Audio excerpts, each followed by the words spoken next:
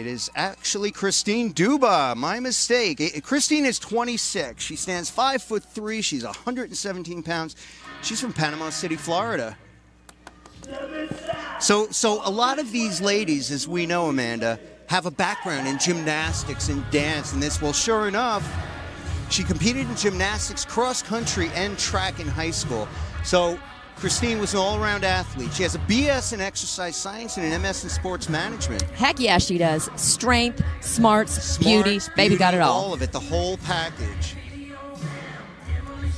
She's got a little of an attitude with the music, too. Yeah, I like this. Are you a rock guy, Sean? Rocking out a little bit every now and then, Maybe Amanda? I can see, you know. Loosen up the tie, man. Here we go. Here's her gymnastics skills paying off. Right, and especially if you have gymnastics training, that is so much more you can add to these routines because it gives you the ability to add backflips. You can, if someone doesn't have that training, then they're relying on just, self-taught. It's vitally important, isn't it, to have... But as you mentioned earlier, it's the combination of the gymnastics ability, but with this strength right here. That's a strength move. But Sean, here's what I respect so much. Not about only all of the competitors on the Olympia stage, but let's take it a whole nother step up with fitness. These women are dieted down. Yeah. And they're doing this. I know what I'm dieting. I'm on the couch in my jammies. They're flipping. That's awesome. I mean, seriously, diet, low body fat, no water, and they're still doing these incredible feats of strength, these amazing. Incredible precision moves. Yes.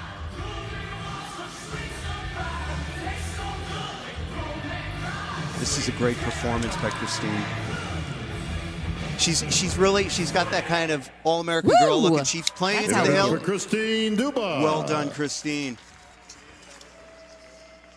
We've got Kristine Duba. You just left the stage, but immediately you came over here to watch Tangi. I mean, this is emotional, seeing someone that's been in this sport for so long make her final run. Yeah, see, emotional. Talk about what's going on in your mind right now watching that. I'm just...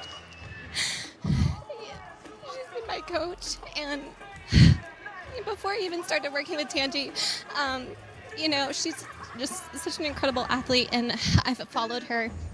And, I feel so lucky and thankful that I get to be here and experience her last Olympia with her.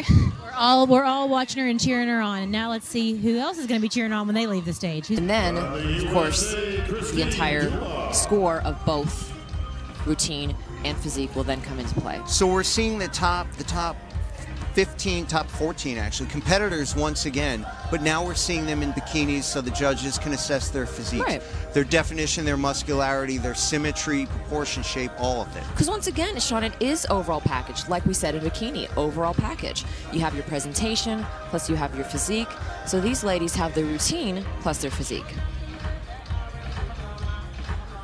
That's why it makes it even that much harder to not only nail your routine, but to also nail your conditioning, nail your physique, nail the way you look in your swimsuit.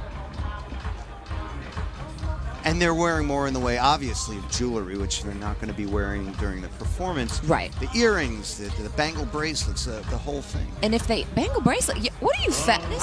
I'm taking a guess here. I have no idea what I'm talking about. That's awesome. Did I fake the funk? Time for the judges to make the tough decisions.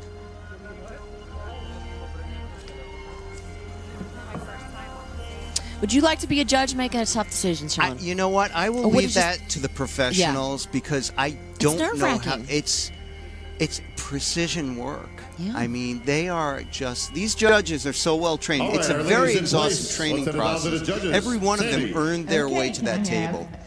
That's very interesting. Could we have another upset on our hands? I don't know. I don't know either, Amanda. I don't know what's going on. This is interesting. Ariel Kadar. And 10, Janine Tadeo. That's There's only 4 here. There are 4 in this call out. Okay. Quarter turn to the right. Doing their quarter turns. Quarter turn to the right.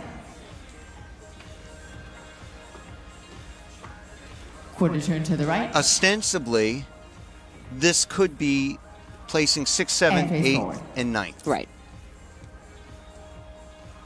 Okay, ladies, thank you very much. You can step back to either side. For me, at least, this is the first time I've seen both divisions call out a top 5 as opposed to a top 6. You notice that? Interesting. You're right. That's right. Good.